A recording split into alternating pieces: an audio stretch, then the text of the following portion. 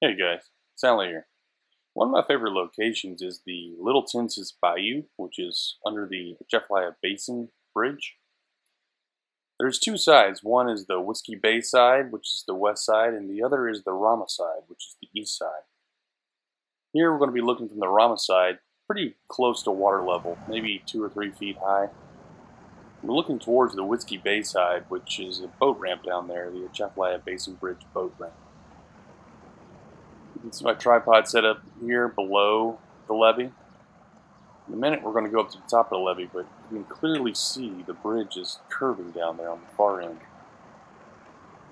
In a moment we're going to see that that bridge is actually straight and level, and the only reason it looks curving is because we're seeing the curvature of the earth.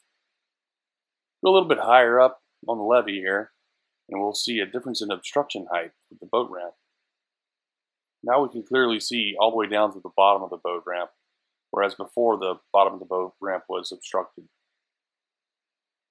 This definitely leads to a lot of interesting experiments that could happen here in this location, one person on each end. So let's go down to the boat ramp this time. Be sure to look at the bridge and notice how level it is. The part that we were just seeing curving appears to be very level on this end. That's because it is level.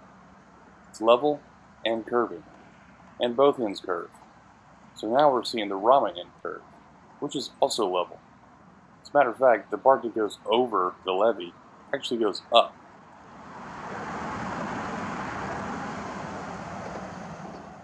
This is one of my favorite shots. You can clearly see the high water mark curving.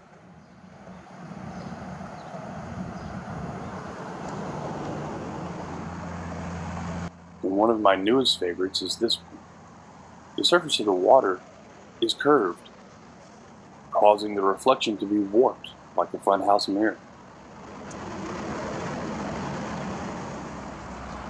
In the end, this location has so many opportunities that it really has become my favorite. It's a bit overshadowed by the transmission lines, but I expect good things from this place in the future.